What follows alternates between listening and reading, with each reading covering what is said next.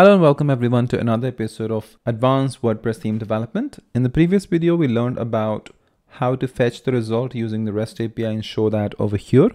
And in this video, we will continue further and we'll learn about the load more. Let's say there are more results because right now we're only showing 9 of them. You want to be able to click on the load more and fetch more results, basically append more results to the existing ones.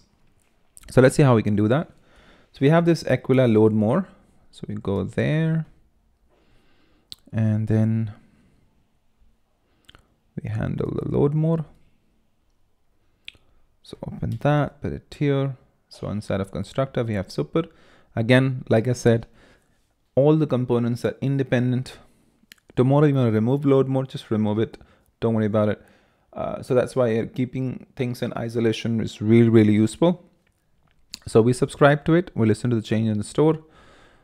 We add an event on this button that we have, which is this button, and we call this function anytime this button is clicked.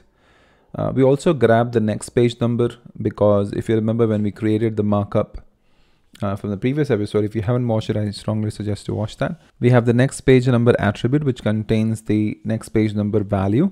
So we grab that using the get attribute, and update gets called anytime there's a change in the state, pulls the page number from here.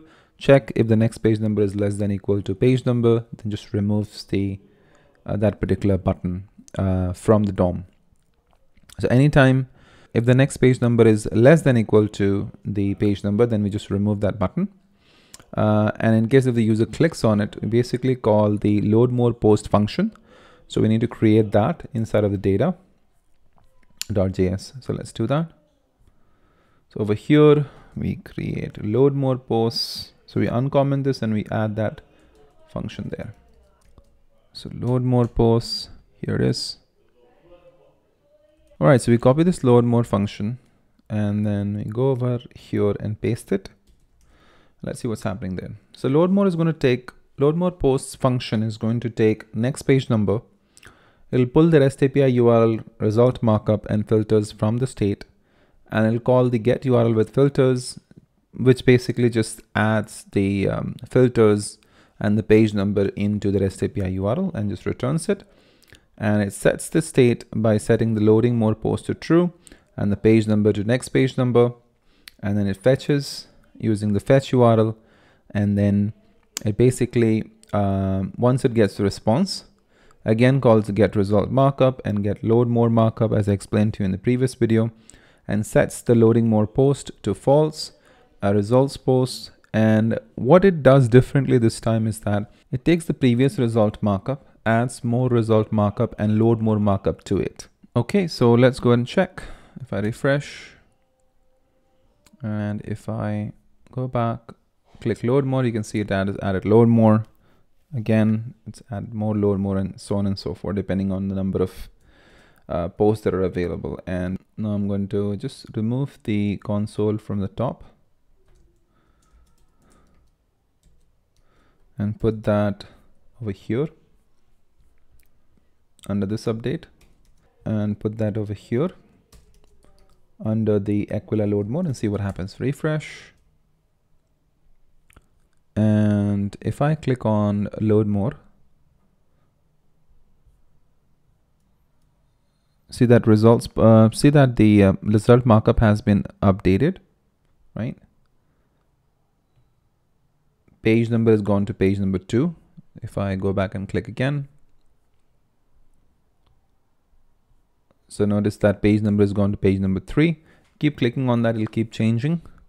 And also notice that if we inspect the load more, this is also getting changed. So next page number is page number 4. The current page number is page number 3. Okay. So that's what's happening over here, is basically calling this load more post by passing the next page number. In this case, page number 4 is the next page number because it's available here. And if you take a look at the network request, you'll notice that in the headers, page number 3 is passed over here. So if you make a call again, then the next page number, which is the page number 4, will get called. Okay, so that's how it works. We also want to show some kind of a loading while the posts are being loaded, more posts are being loaded. So for that, we have the Aquila loading more component, which doesn't have anything right now, just completely empty. We just want to show some text. So again, we can subscribe to it rather than doing mix and match. We can just subscribe to the store, and then we'll just update the content of this particular element. So let's do that. So I'm gonna copy this, put that here, subscribe, update. Inner HTML will be loading more post. If it's loading more post is true. So remember that when we were writing this function, initially setting loading more post to true, which is when we'll show loading more post text, right? When it becomes false after we've received the response, then this will get empty. Inner HTML will get empty. So now if you go back, refresh and take a look, notice you have loading more posts, which is flash for a second, and then we have the content that's been added. Okay, so that's that. One thing I want to show you was, because this is there in the URL, if you refresh, that's when it's going to call the initialize function initially.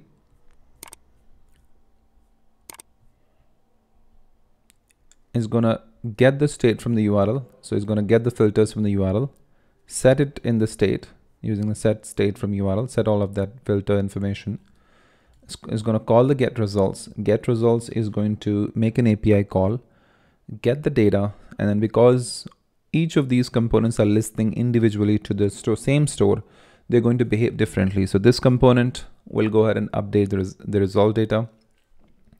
This component will automatically check whichever term is present in the state, and so on and so forth. We also want to show the result count over here. So let's do that as well. So the only thing, so one thing is not done is result count. Let's do that. Okay. So again, subscribe, update.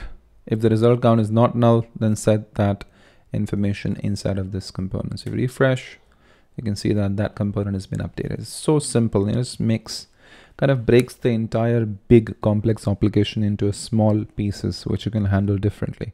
Tomorrow, if you decide to remove this component, just remove it, because all it's doing is just listening to the store and just updating itself, right? Depending on what the user selects. Select this, you can see now this changed because it's listening to it. It's just listening to this count.